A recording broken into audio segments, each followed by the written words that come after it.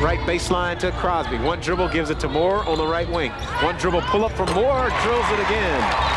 2 for 2 from the floor from Virginia, and that's a better start than they've had. Swing to Ariana Moore. Moore gets it to Shine, diving the left side of the lane, laid it up high off the window with the left hand. 9-2 Virginia at 15:30.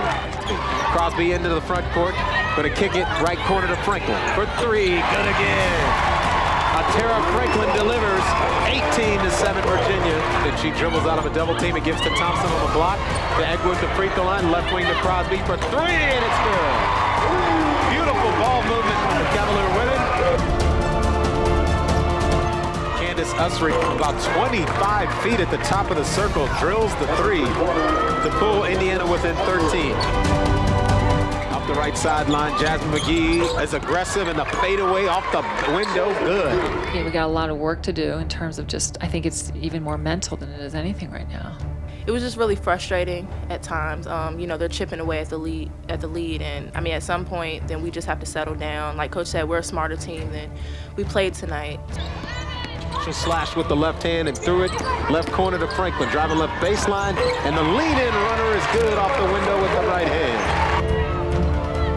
Right baseline to Shine. She loves that jumper and drills it from about 14. Neubauer dribbling with the left hand, got cut off, and the ball taken away by Franklin. Franklin in transition, challenged by Sinclair, will lay it off the window nicely with the right hand. And we got another turnover as Moore picks off the pass down the lane with a 2-on-1, and she'll lay it in with the right hand now, a 12-point game.